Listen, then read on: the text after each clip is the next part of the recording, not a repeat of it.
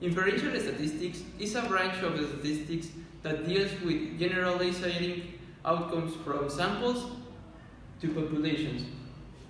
Descriptive statistics describes data, for example, a chart or a graph.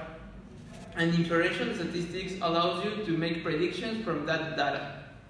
For example, you might stand in a mall and ask a sample of 100 people if they like shopping at Sears. You could make a chart, a bar chart, or yes-no answers, and this would be descriptive statistics.